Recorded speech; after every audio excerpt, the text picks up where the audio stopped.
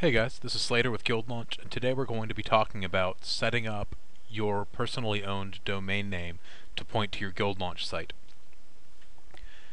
You can do this under the Site Structure tab on the admin menu. So if you click Site Structure on the left, and you click Site URLs, it'll take you to the page where you need to do it. You can also update your subdomain here.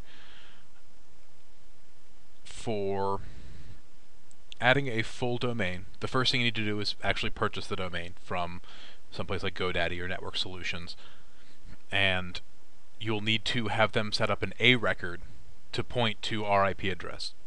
The full information can be found here. It says configured an A record.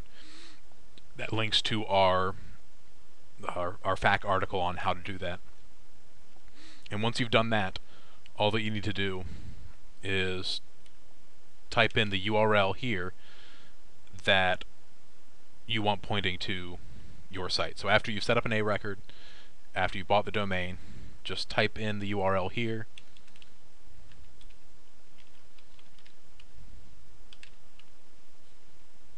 Click Add Domain, and there it is. And it is just as easy to remove a domain. Just if you don't want it linked anymore, click the Remove Domain option, and there you have it. If you have any questions, you can send me an email at support@guildlaunch.com, or you can post on our support forums at support.guildlaunch.com.